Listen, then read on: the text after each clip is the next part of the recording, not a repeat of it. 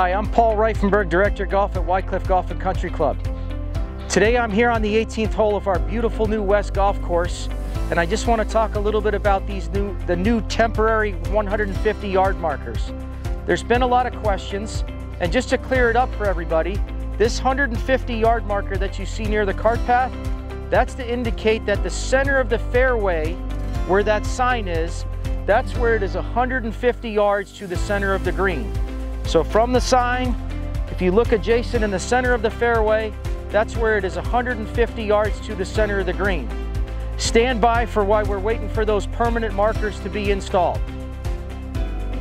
Again, I'm Paul Rifenberg, PGA Director of Golf at Wycliffe Golf and Country Club, and I also have a golf tip for you today.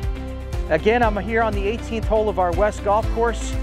A lot of the holes on the West Golf Course, there are a lot of grass runoffs.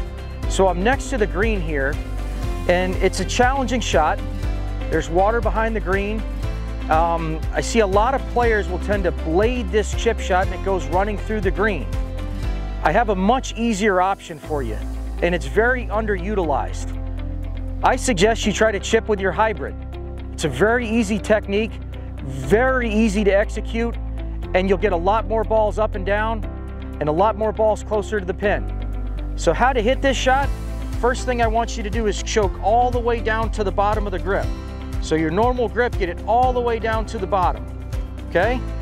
For setup, you're gonna put that ball right in the center of your stance. You're gonna set up to it just like you're gonna hit a putt. This one's gonna break a little bit left to right, so I'm gonna aim a little to the left of the hole. All I'm gonna do is feel like I'm making a putting stroke.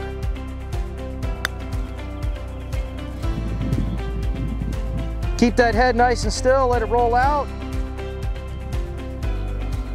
Even if you hit it a little bit thin, if you hit a little bit of grass behind it, it's got mass behind it, so it helps us get the ball up this hill, through this fringe, and get the ball rolling on the green.